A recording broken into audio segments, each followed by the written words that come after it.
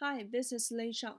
Today I'm going to talk about our experiment on two takeaway applications, Just Eat and Hungry Panda. We choose this topic to find out whether a vertical or horizontal layout is more user-friendly in takeaway app interface.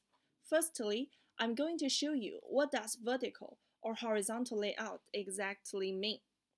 For Just Eat, we can see that although different recommendations are organized vertically, if you want to focus on one specific restaurant on the recommended list, you have to switch horizontally.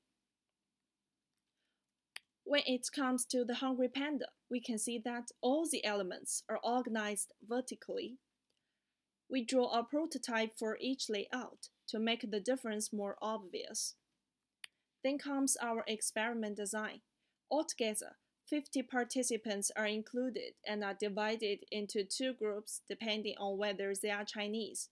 For Group 1, the non-Chinese were shown the main interface and asked to finish a questionnaire afterwards.